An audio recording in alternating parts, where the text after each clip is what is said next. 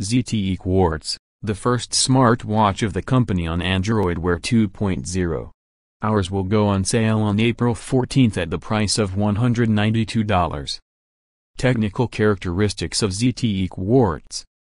Operating system, Android Wear 2.0 processor, Qualcomm Snapdragon Wear 2100 random access memory, 768 MB built-in memory, 4 GB display, 1,4 inches 400 by 400, AMOLED, Gorilla Glass 3 accumulator, 500 connections, Wi-Fi, LTE, Bluetooth, GPS on the watch case of 22 mm in size. There is only one button which is responsible for Google Assistant call.